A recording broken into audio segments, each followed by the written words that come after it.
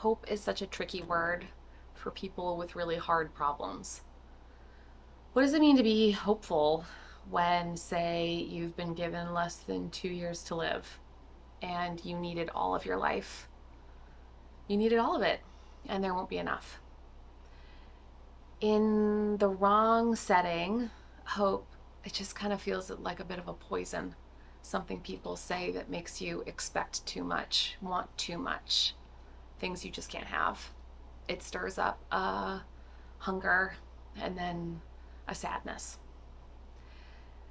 Sometimes, too, it can sound a lot like certainty when people say, oh, just, hope for the future, or they seem to have kind of swapped out the words like be certain about, as if they're promising that everything's going to come true. I started to have a healthier relationship with hope when I stopped thinking about it like something that just lives in the future and might yet be.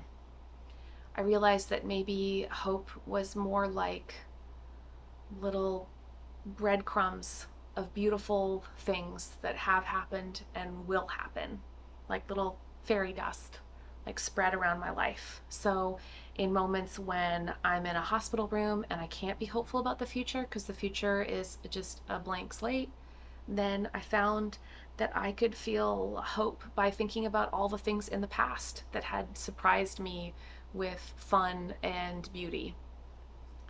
And sometimes when I was too sad about what had happened, hope felt like it could just kind of pop up in front of me in the form of like a new friend or someone stopping by with food or ideas of something that we could do together.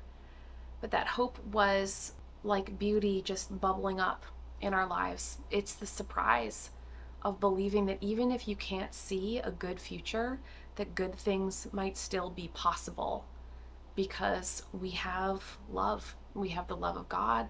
We have the love of others.